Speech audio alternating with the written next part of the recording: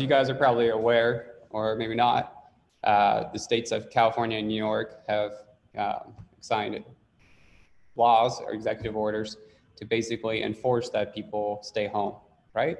So they're trying to slow the spread so that our hospitals and other medical facilities aren't overwhelmed as people get sick. So here we see a tweet from the governor of New York and a picture of the governor of California. And, New York's saying that they're going to enforce this, right? They're going to fine anybody who comes outside of their home unless, they're in the pharmaceutical or grocery or other, needed industry right now. So that kind of reminded me of that classic movie, Judge Dredd, just kind of a futuristic type society. So, what's the future going to be like? It's going to be like a dystopia type Mad Max scenario. I mean, probably not, right? But I mean, it is going to be at least for the near term, it's going to be a lot more isolated, right? And really right now, I don't think, anybody knows how long this is going to last. So there's some predictions out there on it, but, it could be longer or shorter than what people are thinking right now. Right, so right now, social distancing, I'm sure you've all heard about that in the media, right? What does that really mean? It means like virtual meetings like this and remote work, that all starts to become the new norm, right? Instead of you being that weird person who works remote at a company where everybody else is at the corporate headquarters, now nobody's coming to the whole corporate headquarters because of the spread, right? So, and so I just feel like companies, maybe if you work in the tech industry, remote work was already commonplace for your company or your industry, but there's a lot of other industries where, they maybe didn't even have VPN solutions or other ways of doing secure remote access until recently, right? So, there's a lot of, industries that have been around a lot longer that are going to have to adopt to this type of model, at least for the near term, right? So, and instead of just some employees being remote, it's pretty much everyone's remote, right? I've personally been on so many conference calls this last week, and because schools are closed pretty much across the nation, it's just the norm. Like everyone's kids are jumping up in the background and waving, and when you're in like pretty serious business calls, right? So it's just, something that I think, we'll probably, we'll get used to more, and, families will try to, adopt to the scenario more. So, yeah, and I agree, man. I definitely, like my space. I have like the Bryce bubble, right? I don't like people coming too close to me. I'm not really like a huge hugger. If some of you know me or seen me at conferences before. So, it's not too bad for me, but, for most people, I think this is pretty inconvenient for them at this point. All right, so how does this whole scenario apply to cybersecurity, right? Like we can talk all day about the current state. I'm just kind of telling you what I've seen in the news and what I've researched. Every day I look on my phone for articles about, C-19 and how it's affecting society, just because more I want to see where the trends are going. And it seems like speculations are pretty wide, right? Between people saying, oh, this is going to blow over in a couple of weeks, to other people saying this is going to be like a 1.5 year thing, right? So it'll be interesting. But regardless, for the now, where people can't even go to work, they're going to need some way to securely do remote work, right? So, that could be something as simple as VPNs deployed at their work with their machines still running, so they can, hit the VPN and then RDP into their boxes, or to something much more advanced, right? So I think, this type of services are definitely going to go up, right? And so security around remote access and whatnot, as cybersecurity professionals or people who are interested in the industry in general, we're going to have to, put more scrutiny here. Not that there hasn't been a lot of scrutiny here in the past, right? Because, if you had remote access, you wanted to make sure it's secure, because generally, you have this nice hard shell on the outside of your corporation and your protected networks. And the way to get through that is the VPN. But then once you get through there, you have that nice, delicious inside. It's like an M&M, right? Hard candy outside with like delicious soft chocolate on the inside. So if an attacker can get a foothold on the inside, a lot of times they could just move on unrestricted across of it, right? I don't know how many environments that I've personally pen tested where I've seen basically a flat network design, right? Where all systems, workstations, production, everything are just all inside the corporate network. And obviously that's not recommended. But you know, companies that are startups or are really focused on growth or haven't really had an IT background or cybersecurity background, you know, maybe they just had a friend start their IT systems and they really didn't design it from the ground up the way they should have. So, you know, what's going to happen, right? If people aren't coming into offices, that means they're not inside that hard perimeter, right? But, you know, they've still got data and they still got to do work, right? And, you know, businesses are going to fight to stay alive, right? Businesses don't want to go out of business. I mean, people have sunk a lot of time and money into these entities and they want them to continue to thrive, right? So they're just going to get work done any way they can. And I think that's going to be a lot more of work occurring on like not corporate owned devices, or a lot more work occurring just on whatever you can get your hands on, right? Which means, you know, there's going to be more and more breaches outside of this perimeter. And if we don't come up with a good way to get visibility into those endpoints or protections around like bring your own device and other type policies, you know, that's going to be a huge problem. And it'll be interesting to see how this plays out. I mean, you know, obviously companies could still, you know, mail equipment to employees, but, you know, if you're trying to make a decision between buying new laptops and making payroll, like obviously you're going to do payroll and tell people to use their own computers, right? So I mean, businesses, I mean, a lot of businesses, especially small businesses, are going to be really hurt by the market downturn, right? So, you know, personally, I think zero trust, I mean, this is going to be the way of the future, man. I mean, a lot of companies have already started implementing this, and, you know, implementations versus different companies widely vary, right? So just saying because you do zero trust, that may be great or it may be useless, right? Depending on your implementation. So I think, you know, the real thing here is with zero trust design, you're basically, you know, you're going to authenticate who the user is that's sitting at the device. And then you're also going to authenticate the device, say like, hey, does this device good to like access our corporate resources? And, you know, that could be like, you know, is this device owned by us? Or that could be like, does this device just like meet our requirements? Like, does it have antivirus on it? You know, has it been patched? Things like that. You know, and if you haven't met those requirements, you can't verify who you are, or the device doesn't meet the corporate policies, then zero trust just basically says like, hey, you can't talk to anything in our enterprise, right? But if you do, then the zero trust systems will enable you to talk just to the systems that you're allowed to talk to, the systems that are inside your kind of like group, right? So, and then another nice thing about this is you kind of have these central points where you can audit who's accessing what systems from which devices. So, you know, that's a lot better than a flat network for multiple reasons, right? You know, if one workstation gets compromised in a flat network, generally attackers will try and move laterally onto, you know, other workstations, right? Until they find a workstation that has, you know, someone doing admin tasks inside the network. Right? In a zero trust network, you can really only talk to the applications that you're allowed to talk to, which means you can't really talk to any other workstations, ideally.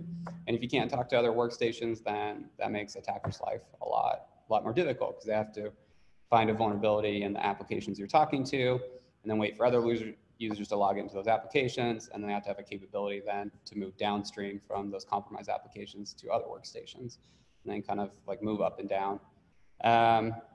That's a lot more complex, right? So, and a lot of attackers are not trained on that.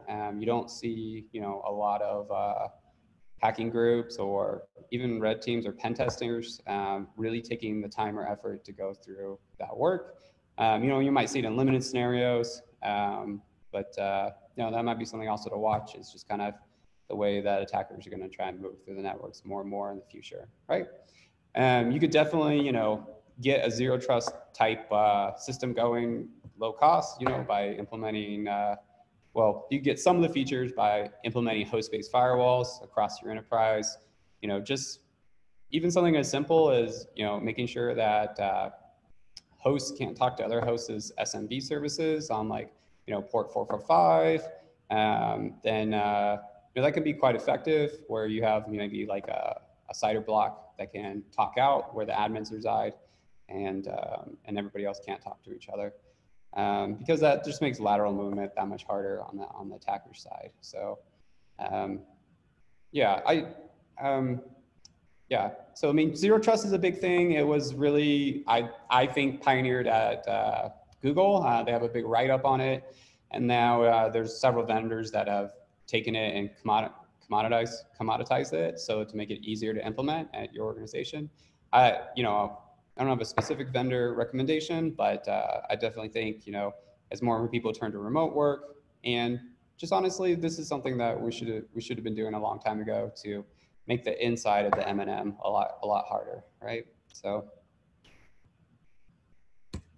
in addition, right, if you're not really going to the office anymore, you're probably not going to really care if your servers are at the office, right? So I feel like, and this is already kind of a trend, there's going to be more and more focus on cloud security. The border that used to exist because people are going into office spaces and you could have site-to-site VPNs between offices and all that stuff, that's really going to diminish even more now that more people are doing remote work and whatnot. Make sure you can force everyone to VPN into the corporate LAN and things like that, but seems far more effective to have your systems built around a cloud security model. I mean, there's some pros to the cloud security model. One of them that I like is things are a lot more audible. Like there's an API you can call to find out how many servers you have, right? Or how many files you have in S3 buckets and things like that. Things that are typically quite hard to figure out in a traditional data center model where people install devices in data centers. They're supposed to be tracked in some type of asset tracking system, and everyone who's in this industry and does it long enough knows for the most part those asset tracking systems are pretty inaccurate, right? So people try and create like a master CMDB of their assets in their enterprise, but I feel like that's still executed very, very poorly. One of the downsides of cloud accounts is just if there's cloud accounts sitting out there that you don't know about, obviously if you don't know about them, you can't monitor them, you can't enable auditing and logging and all that. Another downfall of cloud is a lot of people think like, I'm going to push all my resources to cloud, so I don't got to worry about that. That's Microsoft's problem, or that's Amazon's problem. And in reality, the bulk of the security work still sits on your shoulders, right? So the way that you configure the policies and roles and permissions in your cloud providers is mission critical. I mean, I don't know if you guys have looked for, cloud storage breaches on a Google search, or like S3 storage bucket breaches, but it feels like every month there's like a major breach, right? Like Time Warner Cable, DGI, the Army, Accenture. I mean, they all left tons of files and in storage accounts on these cloud providers that were just open to anybody on the internet. Anybody on the internet could have gone and downloaded them.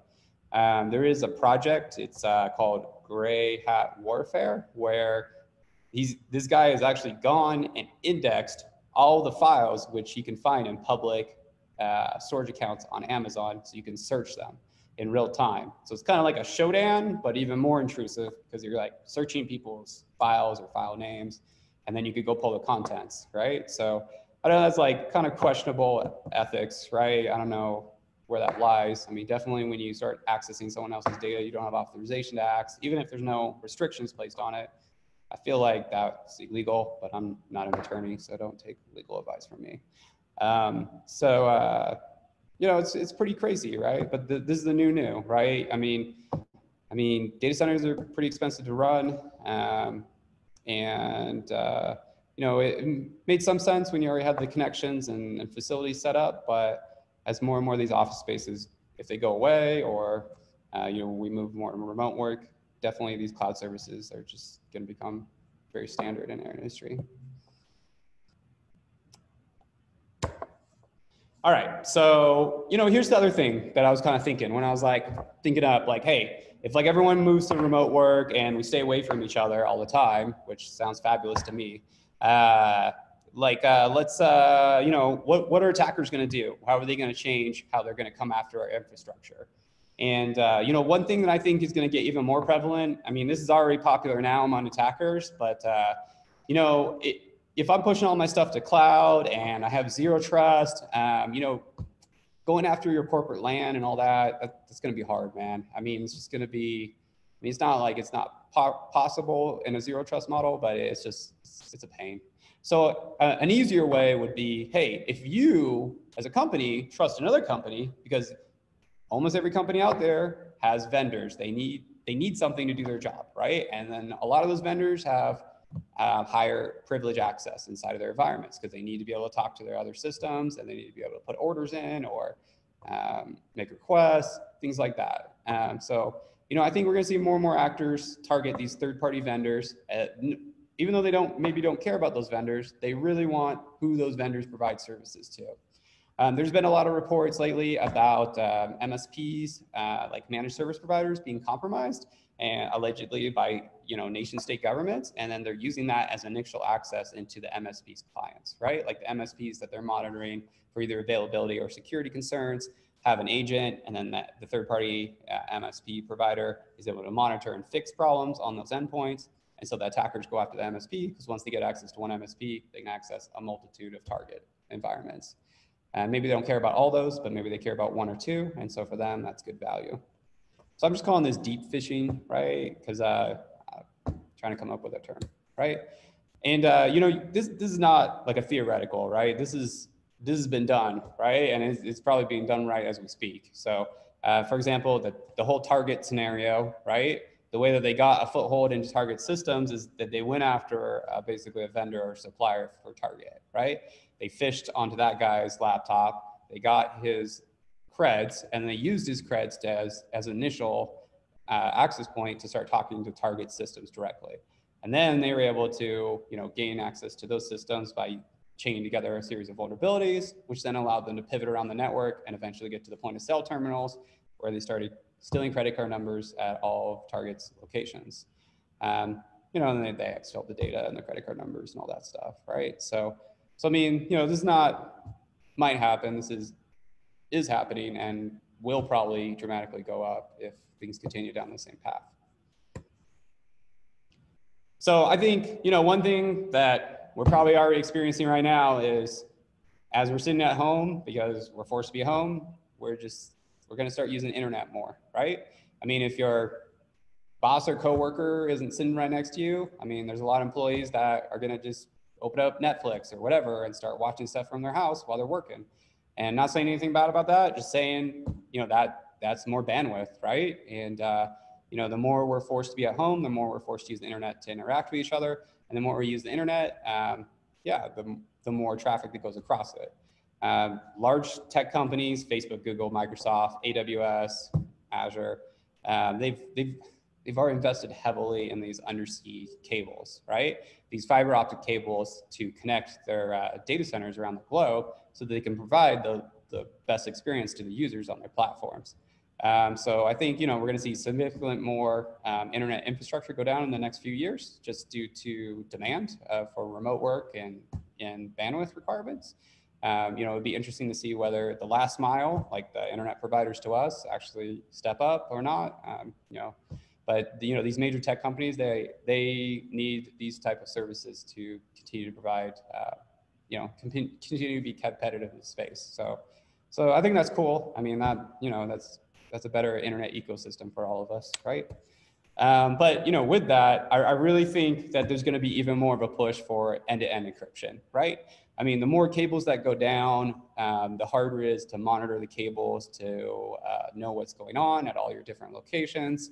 And companies like in the tech industry, like Facebook, have been preaching for a while now that you need to do end-to-end encryption everywhere. Like even inside of your private networks in your data centers, from application to application inside your own data centers, you need to be encrypting it. And that is what, as far as my understanding, my knowledge base is what Facebook does right now, is they encrypt all the transmissions even inside their data centers. So even if someone were to compromise one of these fiber optic cables, or they were to compromise a switch or a router in a data center, they theoretically would be unable to read the communications because they're encrypted even inside their own private networks. So I think that's pretty cool. And I also think the push to cloud is really enabling this. I mean, the cloud providers basically enable TLS automatically because they assume that you're going to access them over the internet, which is not trusted, but you don't have to. I mean, there's ways to set up AWS accounts that are completely private so that none of the services that you're using can ever talk to the internet. You can drop endpoints inside of virtual private networks in AWS, and you can set up a lot of those services now so they never talk out to the internet, right? But you still, I mean, that's inside AWS's data center. So you still want, what if a router or switch gets compromised in their data center, right? You want that to still be encrypted, and a lot of those service providers are now doing that by default. So I think you'll see more and more push for this. You know, I know some of the major tech companies are doing this now, but not all big tech companies are doing it. Just really the ones that are trying to be a little more proactive. So hopefully, you know, everybody just does this by default going forward. So, or everyone gets on the cloud providers, and the cloud providers are just kind of doing that transparently underneath, right, for you. All right, so yeah, deepfakes. Deepfakes are scary, man, right? Because, you know, at least right now or previously, you know, if something was a fake, you know, journalists would really be all over that. I mean, up until lately, we've still had press conferences with the president, and journalists were invited to be there. You know, we're kind of going into at least for me, an unknown territory here. You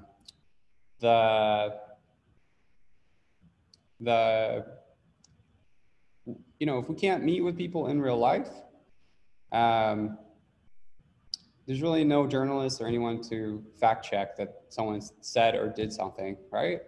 And if somebody's able to create videos and to the point in which we can't detect that they're fakes, I mean, you know, they could potentially shape world events. So for example, I mean, it's widely considered to be a fact now that, you know, foreign governments were meddling in our previous election, right? And I mean, my understanding of reading the unclassified reports about this is that, you know, Russia basically wanted to sway the public. And so they used the ad networks and fake accounts on providers like Facebook and Twitter and things like that to try and push certain narratives. And they thought the net effect of pushing those narratives would be that, you know, you would vote more for one candidate versus another candidate. So thinking about this again, we've got an election theoretically coming up in 2020 if it doesn't get postponed or whatever they're going to do, right? And, you know, what if Russia produced deep fake videos that we can't, using technologies we can't verify are fake, and then just starts releasing those on social media, which starts swaying the public one way or another, right? I mean, that's a pretty, you know, maybe we have the technology to detect those fakes now, but, you know, technology has a way of leapfrogging to, in a way that, you know, improving in leaps, right? So you know, it's possible. Is it probable? I don't know. But you know, without people being at press conferences or being able to fact check with people in real life, I mean, that definitely makes, you know, trying to manipulate public opinion like a whole new level. Yeah, it'll be interesting. See what happens here. I mean, there's definitely, you know, incentive, right, for foreign governments to meddle with other governments' elections, right? So.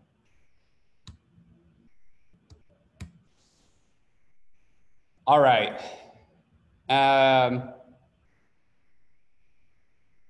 Okay, great.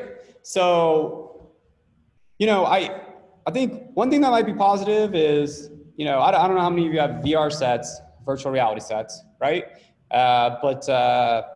You know, if people start to lack the human interactions, right? I mean, this is an alternative that they could go to with little risk, right? Without the risk of catching the virus or anything like that, as long as they're not sharing headsets or something with unknown people. But this could be a real boon to this industry. I mean, the VR industry is, in my opinion, pretty cool. But it's still, pretty enthusiast space, right? Like people who want to be into it are into it. That we could see like a much wider, especially if like the virus were to linger for like a year and a half or something, like some people are predicting. I mean, you could see a boom in VR. I mean, right now, you could go get theoretically like an Oculus Quest, and you don't even need a computer to hook it up, and you can do room space-based VR.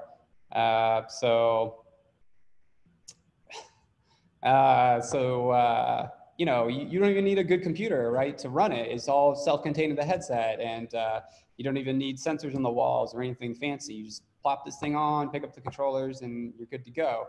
So, I mean, we could see that stuff start to boom, right? And, I know there's some like applications on the platforms right now to do social interaction. I've looked at them quite a bit. I'd still say they're pretty basic, right?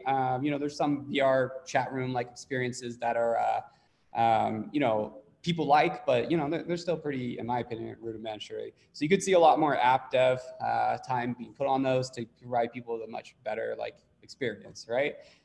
So instead of this just going from an enthusiast market that people think is going to be a thing in the future, it could be a thing almost now, right? So,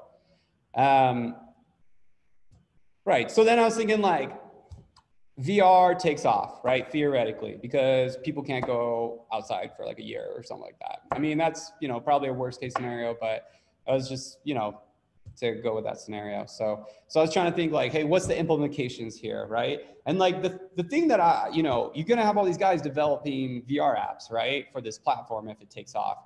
And, historically, I think that's going to be a lot of the same resources that have done video game programming in the past.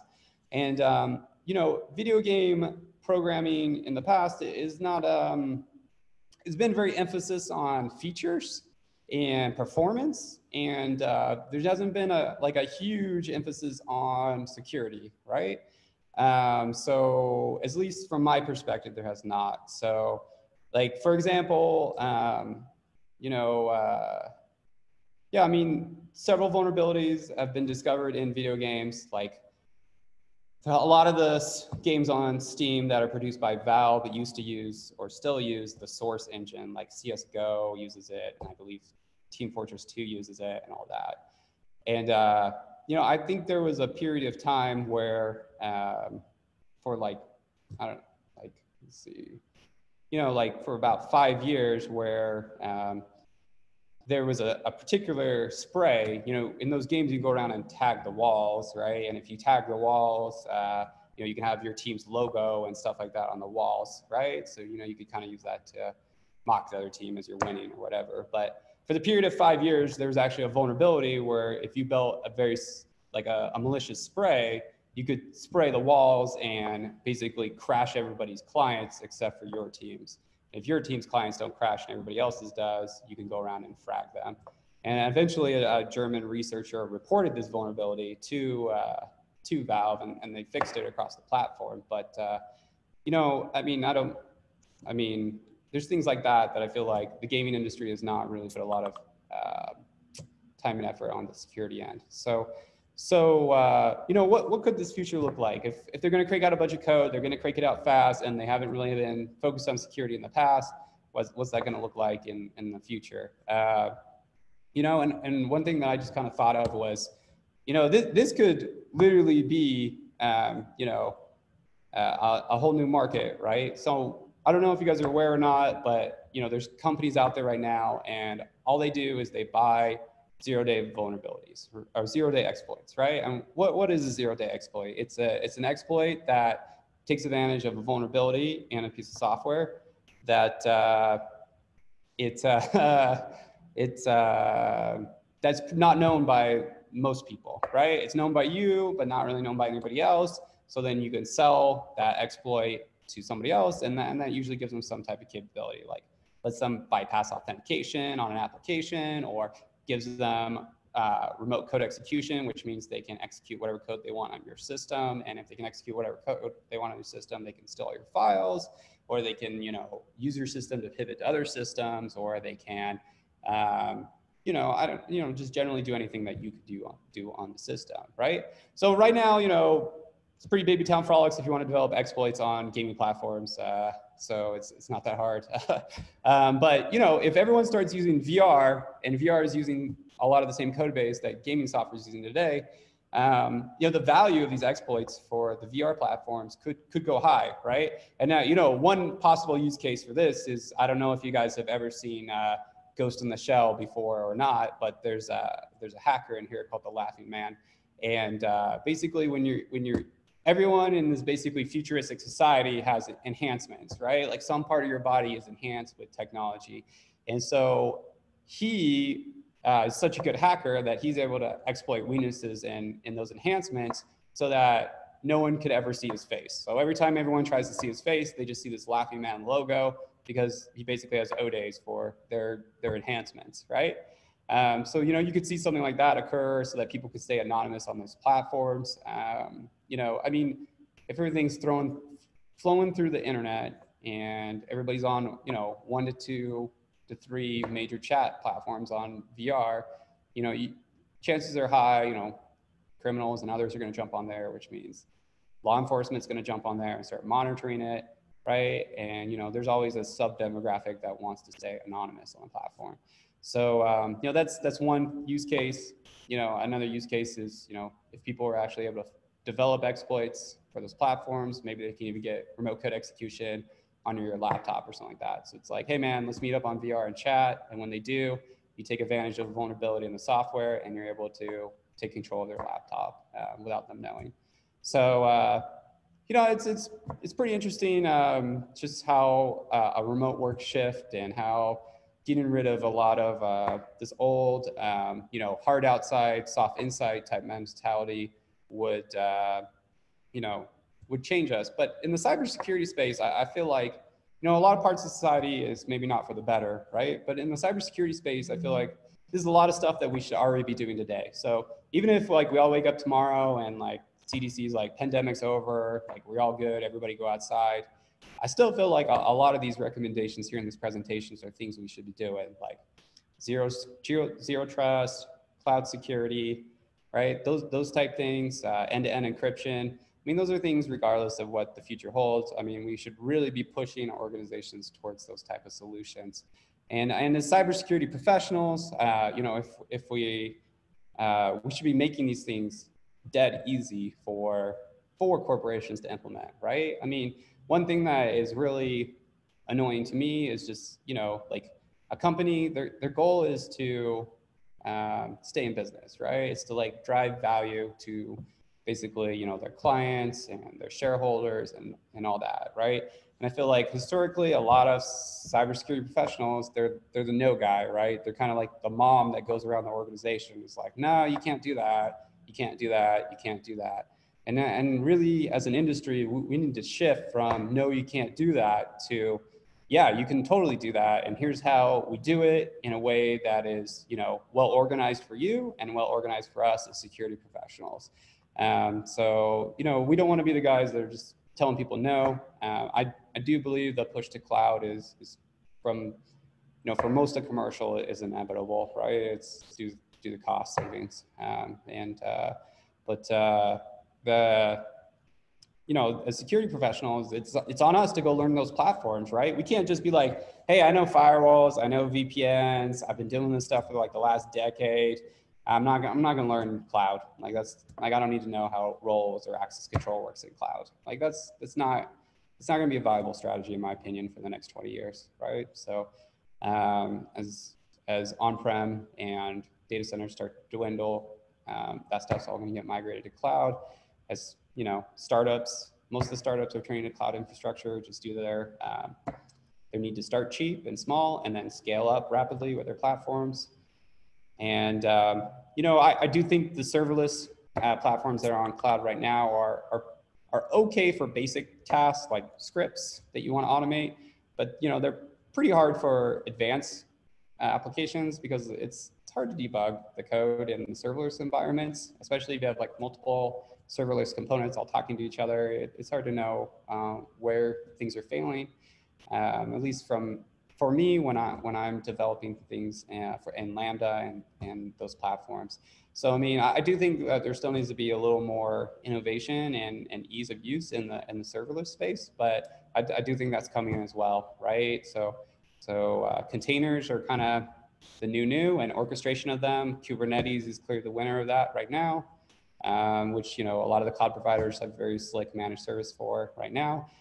But after that push is over, then I think a lot of people are going to turn to the serverless, and hopefully it'll be mature enough by then that people will actually be able to debug complex applications in those ecosystems.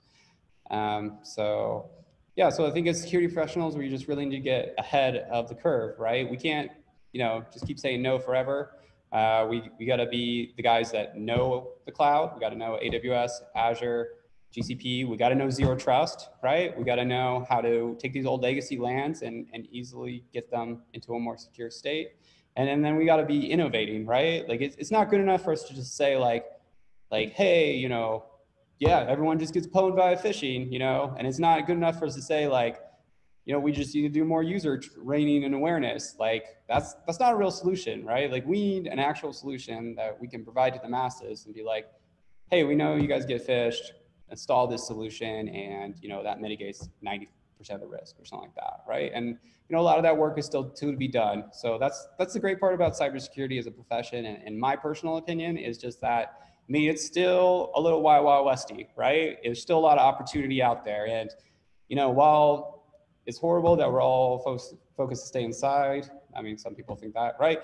I mean, there's a real opportunity for us as cybersecurity professionals to try and push forward the industry, and and try and make this just a little bit better of a world than it was yesterday. So I just leave that with you guys at this time, and we will. I think that's the last slide. Oh, thanks again to the sponsors. Really appreciate it, especially DigiCert is so helpful every year, and RSA and Adobe.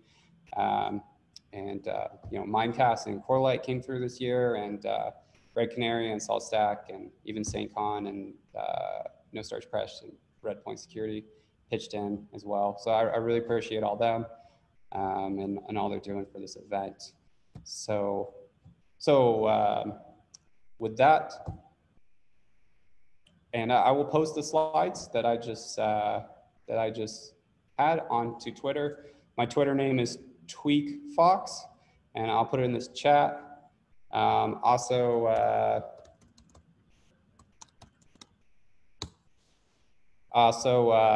will, these are being recorded and they should be up on YouTube relatively quickly after the event. So big thanks once again to Pope with Pope Tech.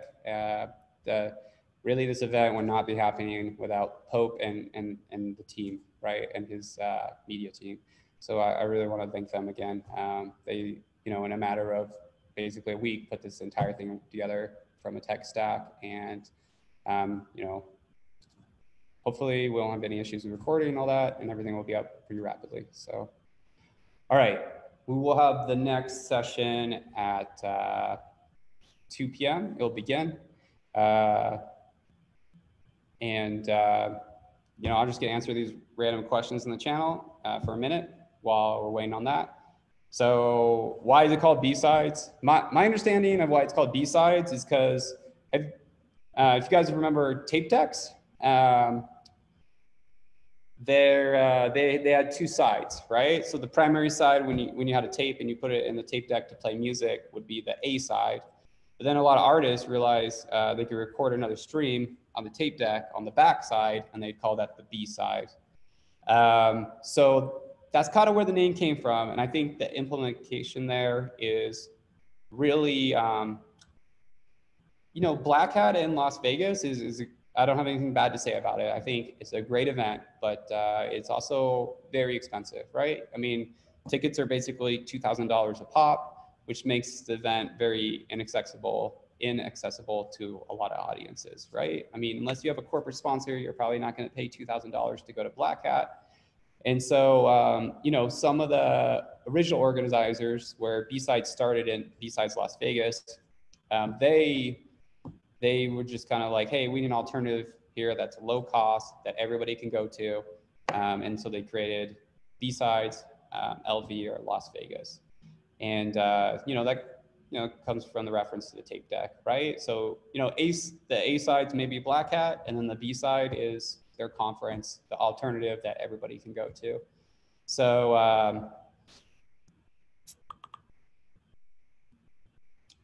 yeah, so that's kind of where the term comes from. And then they kind of put together like an ethos, right? Of like, what is a B-Sides? And then the organizers in B-Sides San Francisco, which is one of the larger B-Sides events, B-Sides Las Vegas and B-Sides San Francisco are pretty large. They, you know, got a trademark around the term and kind of put some legal framework in there. But every B-Sides is its own legal entity. So like we are, and some of them go through the process of becoming a nonprofit. So B-Sides Las Vegas, or no, B-Sides Salt Lake City, we've gone through the process of becoming a nonprofit. We're a 501c3. That's really thanks to the work of one of the board members, Ryan Simpkins. He basically single-handedly did that for us, which I completely, my hat's off to him. I owe him, and you know, he helps us make sure we're compliant with state and federal laws with the charity every year. So just know when you buy a ticket or you know, you sponsor the conference or anything like that, your money is going to the nonprofit. You know, I don't, you know, no one who spends their time and effort on the event makes money off the event, and then the only thing we do with the leftover funds is we use that to seed the next year's event. So, so, you know, my goal really is to make this a self-sustaining event, right? Where we have enough money to keep growing it every year. You know, I could envision a future where, you know, there's thousands of people at a B-Sides Salt Lake City event, right? I mean, at a $20 price point, I don't think that's unreasonable at all. But you know, I think there's something to be said about making the event the way it's been, which is more small and intimate, which, you know, we're trying really hard to stay true to our values when we originally created this. And really, if you haven't heard I think my speech is recorded on YouTube on the channel from 2 years ago about like why we're doing this. But the reason that we're doing this is, you know, I don't know if you've seen in some of my emails, but the slogans, by the people, for the people. I mean, my goal really here is for number one, to get more people into cybersecurity. I really like to get more college kids coming out to the events and up to speed, and, you know, just even if they like have a little interest but they're not certain, give them a platform to make some more connections in the community and kind of build their social network a bit more. And then two, if you're already in the community and your cybersecurity platform professional, this gives you a platform to give back to the community. So I really encourage people that are professionals like to submit for the workshops and the villages and the call for papers next year, especially if you're in Utah, because like I just want, you know, more of the college kids to see and get to know, you know, professionals in the industry, and, you know, kind of have more of a vision like, hey, if I work hard, I could be like this guy, or I could be like that guy. You know, I could, you know, I could be, you know, and in the process have fun. Like I could do some like RFID hacking, or I can learn a bunch of cool content at these talks, and then hopefully inspire them to, you know, go down, become cybersecurity professionals themselves. So and then hopefully, you know, that grows the whole community across, you know, the world, right? So you know, even if they don't stay in Utah, if they move to DC or anywhere else, then, you know, we're still doing our part to kind of at least help meet the cybersecurity gap a bit more, and also, you know, one of the primary things here is give back, right? So I think a lot of us who are in cybersecurity now and have, you know, the things that we have in life, we got here because somebody was willing to take the time out of their day to, you know, to talk to us, right? I mean, I know personally when I was growing up, I used to meet up with a bunch of hackers at a round table pizza like every week, and we just talk about computer stuff. And you know, that was pretty much the catalyst that gave me the ability to get into this industry and to you know, hopefully make a positive impact. So all right, so I'm going to hand it off to the next speaker, who will start in 4 minutes now. Thank you guys. If you want to chat more, I am on Slack. I'm Bryce Kunz on the B-Sides. And if you guys need anything, feel free to email info@bsidessaltlakecity.org, and someone on the team will get back to you. Thanks, guys.